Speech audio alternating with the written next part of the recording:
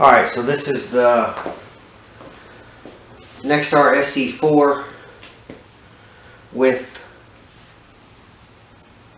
the neximage 5 and ICAP software. Now I have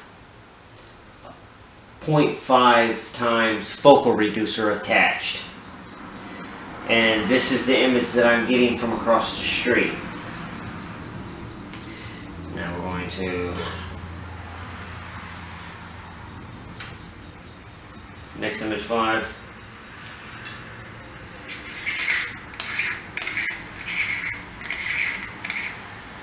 This is the this is the focal reducer I got. It's astronomical. I forget the name of it. I'll put the link in the description. So now we're going to go without the focal reducer here.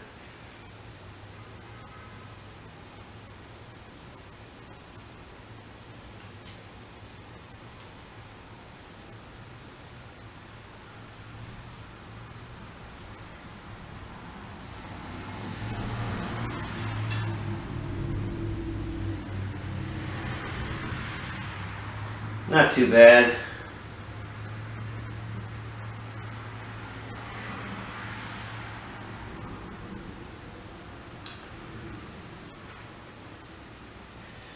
Now what we'll do is go back to the focal reducer.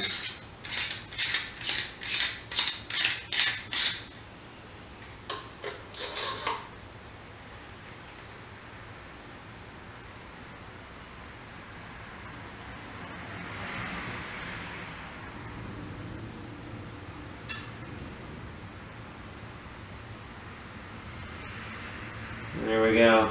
Oh.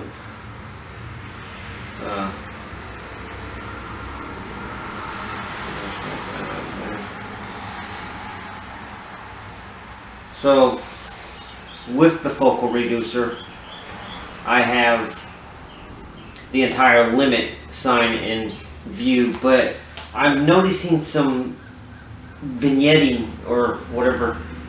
I think vignetting is dark, but what I'm getting is some brightness in the edges, and I suspect that's the cheap focal reducer that I bought for 30 bucks.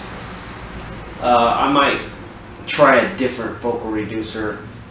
This one seems to work well with the eyepieces, but it doesn't seem to work well with my Canon and the T adapter.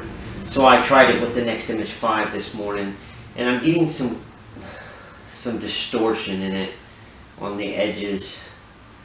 And now that could be my exposure settings. We can try lowering the exposure. I had the exposure right. Maybe we can try lowering the gain. No. Yeah. So we got the whole entire limit from speed limit in there with the focal reducer attached. Without the focal reducer,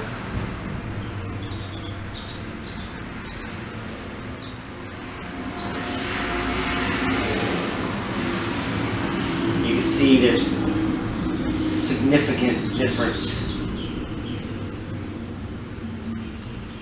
Wobbly telescope. I only got the LIM. Thanks for watching.